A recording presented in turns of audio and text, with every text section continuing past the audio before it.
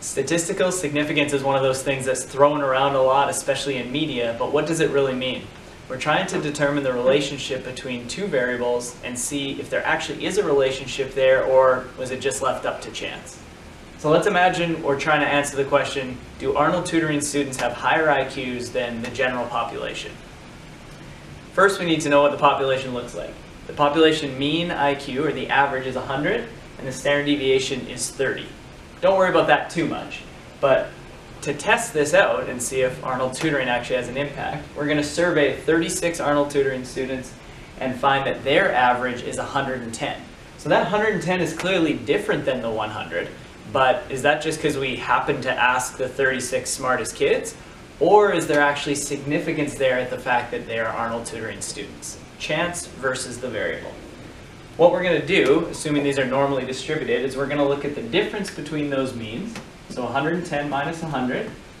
Then we're going to divide by the standard deviation over the square root of the number of people. Because the more people we survey, the more significant a difference in the means will be. And that's why we put that in the denominator. This equals 2. What do we do with that value? You would look that up in the standard normal distribution table as your z value, and you try and figure out what's the probability that we actually get this result of 110 on average for our students in this scenario. A z value of 2 lies out here, where 0 would be in the middle and 2 would be out there. And if you look that up in the table, the probability of falling outside here is about 2.5%.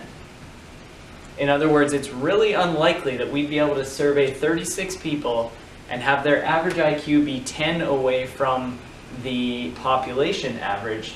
There would only be about a 2.5% chance of that happening. At a significance level of 5%, which is sort of the norm, if we're less than 5%, we're saying that's pretty significant that we're way out there. It's unlikely that that's just up to chance, and there probably is some relationship between the fact that these kids are Arnold tutoring students and they have higher IQs. So whenever that probability is less than 5%, we can say that's statistically significant.